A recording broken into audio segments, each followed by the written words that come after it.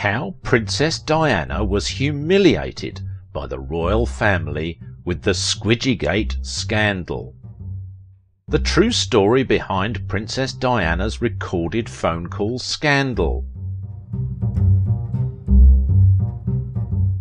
Princess Diana is remembered as the people's princess, but she dealt with her fair share of royal scandals during her time as Princess of Wales.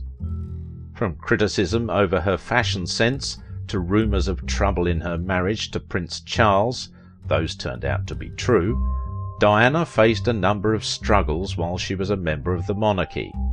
But one of her greatest scandals began on New Year's Eve in 1989, when she answered a phone call from James Gilby while she was at Sandringham with the rest of the royal family.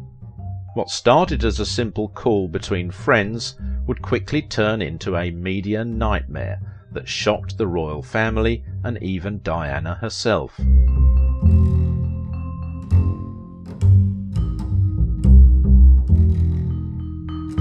In 1992, while Prince Charles and Princess Diana were still married, media outlets published the transcript of a conversation between Diana and an alleged lover named James Gilby. In the conversation, Gilby told Diana that he loved her and called her by the pet name Squidgy 53 times. That's how the scandal earned the memorable moniker Squidgygate, because what she didn't know at the time was that the call was being recorded. The same thing happened to Diana's husband, Prince Charles. Not long after Diana's leaked phone call, Prince Charles had one of his own. But how?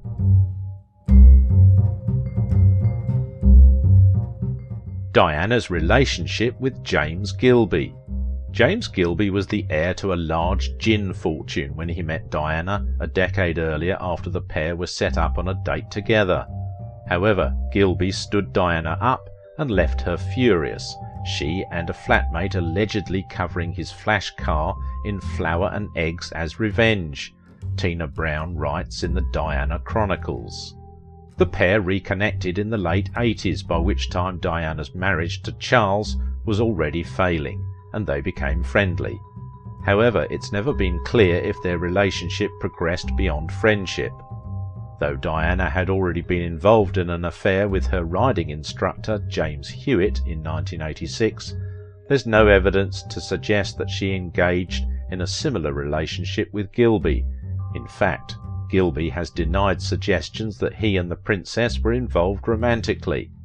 Others aren't so sure, with some royal experts suggesting the pair had a dalliance of some sort.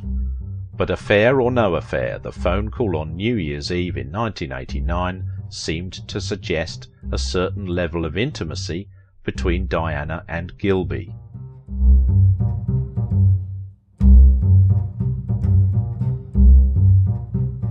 The recorded phone call. Diana and Gilby had no idea their call was being recorded as they chatted casually on New Year's Eve, Diana ducking away from the rest of the royal family to take the call. Their conversation seemed mostly like a catch-up between friends, each recounting their respective holidays. Diana was away with the royal family, Gilby was off to a party. But it didn't stay that way. As the conversation progressed, things got more intimate between the pair, Gilby constantly calling Diana by pet names like Darling and Squidgy. At one point he asks about her day, and Diana responds, "I was very bad at lunch and I nearly started blubbing. I thought bloody hell the things I have done for this effing family." If the slight against the royal family wasn't controversial enough, the pair then began blowing one another kisses, while Gilby mentions playing with himself. "Kiss me, please," Gilby tells Diana down the phone. "Do you know what I'm going to be imagining I'm doing tonight at about 12 o'clock? Just holding you close to me. It'll have to be delayed action for 48 hours. Later he tells her, "No, I haven't played with myself actually, not for a full 48 hours. The entire exchange was caught on tape by a retired bank manager and radio enthusiast who claimed he heard and recorded the conversation with his home setup. He He sold the tape to the Sun, and the outlet's royal correspondents knew they had something salacious on their hands.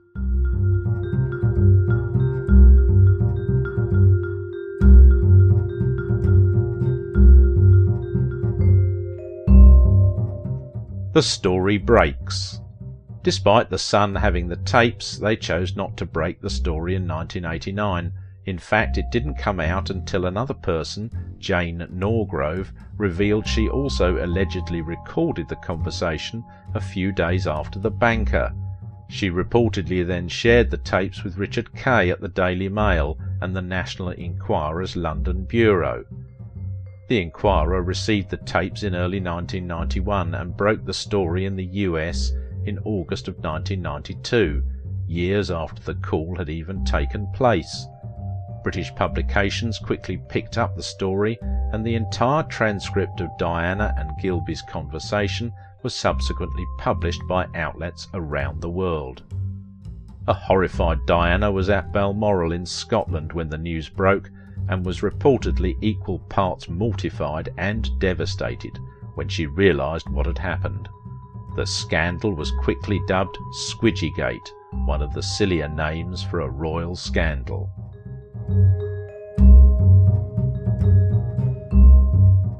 Truth behind the recordings. Though both people who recorded Diana's call claimed they picked it up on home radio sets, Diana's former bodyguard, Ken Worf, has suggested it wasn't by accident. Diana did say to me on a number of occasions she felt she and other members of the family were being monitored. Worf told a 2008 inquest into the princess's death. He claimed that a British Secret Service agent had actually recorded the call and then broadcast it on a loop in the hope someone else would hear it and realise what it was, then take it to the press.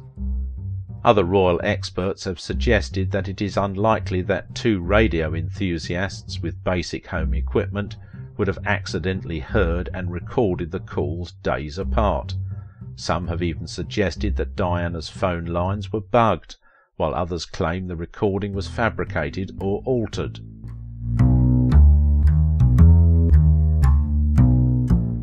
Squidgygate is upstaged. Somewhat fortunately for Diana, just a few months after the story about her recorded call broke, a second royal scandal rocked the world: Humiliated. A phone call between Charles and his then affair partner, Camilla Parker Bowles, was also recorded and leaked to the press, and its contents were far saucier than the call between Diana and Gilby. In the call, Charles says he wants to be Camilla's tampon, as well as other X-rated confessions between the pair. The scandal took the attention away from Diana's recorded call, and even today, Humiliated is the far more infamous of the two scandals. Then Diana gave a bombshell TV interview, and the marriage finally collapsed for good.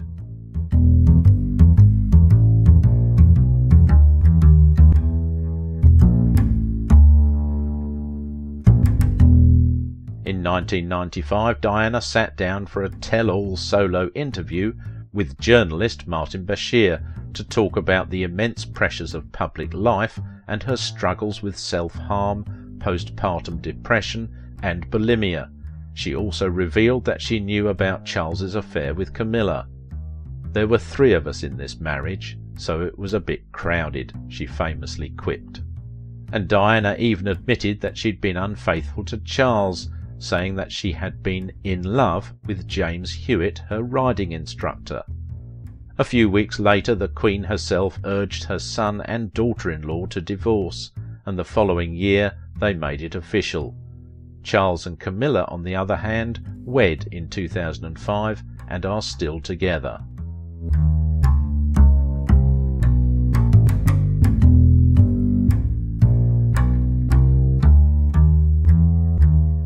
Charles and Diana divorce. On July the 29th, 1981, nearly 1 billion television viewers in 74 countries tuned in to witness the marriage of Prince Charles, heir to the British throne, to Lady Diana Spencer, a young English schoolteacher. Married in a grand ceremony at St Paul's Cathedral in the presence of 2,650 guests, the couple's romance was, for the moment, the envy of the world. Before long, however, the fairy tale couple grew apart, an experience that was particularly painful under the ubiquitous eyes of the world's tabloid media. Diana and Charles announced a separation in 1992, though they continued to carry out their royal duties. In August 1996, 2 months after Queen Elizabeth II urged the couple to divorce, the Prince and Princess reached a final agreement. In exchange for a generous settlement and the right to retain her apartments at Kensington Palace and her title of Princess of Wales, Diana agreed to relinquish the title of Her Royal Highness and any future claims to the British throne. In the year following the divorce, the popular princess seemed well on her way to achieving her dream of becoming a queen in people's hearts. But on August 31st, 1997, she was killed with her companion Dodi Fayed in a car accident in Paris. An investigation conducted by the French police concluded that the driver, who also died in the crash, was heavily intoxicated and caused the accident while trying to escape the paparazzi photographers who consistently tailed Diana during any public outing.